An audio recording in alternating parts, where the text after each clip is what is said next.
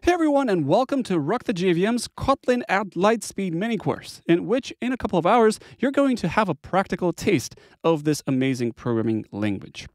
My name is Daniel, and I am a software engineer and instructor. I made this website called Rock the JVM, in which I teach a variety of programming languages, including Kotlin, Scala, and many others. My courses have reached more than 100,000 engineers at this point, and I've also had the privilege of running in-person training sessions for some of the best companies in the world, including Google, Adobe, Apple, and many others. So you're in good hands for this course. My specialties include Scala, Kotlin, Big Data with Apache Spark, and a variety of other libraries and technologies. If you want to check out my work, you can go to rockthejvm.com. I have hundreds of hours, literally, of free and premium material, and you can reach out to me at daniel@rockthejvm.com for any questions about this material that you're watching right now, or if you want to have me run some training sessions for your team, you can reach out to me at daniel@rockthejvm.com. Now, Kotlin is an amazing programming language. It runs on top of the Java virtual machine, but not only. It's also a multi-paradigm language in the sense that you can style your code differently, so it supports multiple modes of thinking, including functional programming, as we will see in some of the later parts of this series. And it offers multi-platform capabilities, so you can use the same Kotlin code to run JVM applications for other server-side or Android or multi-platform applications, including the web and even iOS. Its popularity has been increasing, and the developers are increasingly well paid. So if you're looking to grow your career as a software engineer, you have every reason to learn the Kotlin programming language, which is why I made this Kotlin at Lightspeed mini-series, in which I'm going to teach you the fundamentals of Kotlin in just a couple of hours, the time it takes to watch a movie. The requirements are that you have programmed before, because I'm not going to stress on the computer science fundamentals, and this is a pretty fast-paced course, so I'm going to require your focus here. And if you're willing to follow me for the next couple of hours, you're also going to get some code under your belt, because we're going to write a couple of hundred lines of code from scratch, because I believe that code is king and we should write it from scratch in order to learn best. And this is what we're also going to do in these videos. Now, if you want to check out Kotlin at Lightspeed on Rock the JVM, it's available for free as an online course. And I'm going to give you the entire code that I write on camera so that you can use it for whatever project or for your own learning, as well as a download feature that will allow you to keep videos for offline view at any time that you want.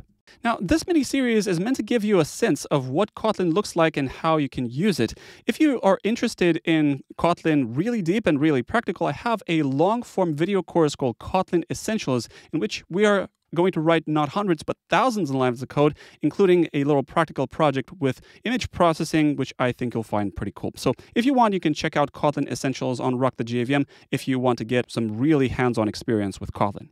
So please enjoy this mini-series, and I hope you'll get a lot of value out of it. I'm not going to waste any time, so let's get started. All right, at this point, we're ready to get started with Kotlin in this mini-series, Kotlin at Lightspeed. In this part, I'm going to show you what you need to do to get started. So without further ado, I'm going to ask you to go to jetbrains.com/idea.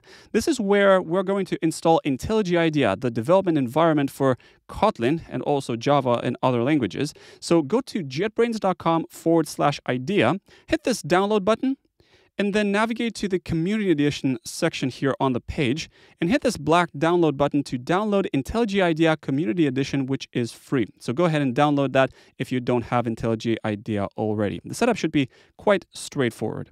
So you can pause the video and download and install IntelliJ IDEA now. Cool. After you install IntelliJ IDEA, the next thing that we want to make sure you have installed is a Java Development Kit, or JDK. At the moment of this recording, we have JDK long-term support versions 17 and 21. I recommend that you use JDK 17. So you can do JDK 17 downloads, and you can go to the Oracle homepage, and you can install Java 21 and Java 17 for your platform, so Linux, macOS, and Windows. And for every operating system, you have various installers and installer kinds. For example, for Mac, you have for Intel, which is x64, and ARM64 for Apple Silicon. And likewise for Windows, Linux, you have various combinations. So you can pause the video and download the latest long-term support JDK for your platform now. Okay, sweet. So with IntelliJ IDEA and a JDK installed, once you open IntelliJ IDEA, it should show something like this with a list of projects. If you've worked in IntelliJ IDEA before, I'm going to hit New Project, and I'm going to select New Project here on the left and call this Kotlin at Lightspeed. speed, I'm going to place it somewhere on my desktop. The language, from the language selector, I'm going to select a Kotlin, obviously. The build system is not really all that important, but I'm going to select Maven here. And the JDK should have an option here in the dropdown if you have a JDK already. If you don't, you can go add a JDK and point to the path where you've just downloaded the Oracle JDK from the Oracle homepage. So make sure you have a JDK here in the dropdown. I think you can also set IntelliJ to download a JDK for you if the Oracle JDK cannot be found or if you've placed it somewhere else. So you can download here in IntelliJ as well. So after you've selected these settings, name the project, location, Kotlin, Maven, and a JDK, you can hit create. And this is going to open up in a snap. And this project is a plain IntelliJ project for Kotlin. We're going to spend all of our time in this mini-series under the source folder. So in src, main Kotlin, and I'm going to create a new package. I'm going to call this com.rockthejvm.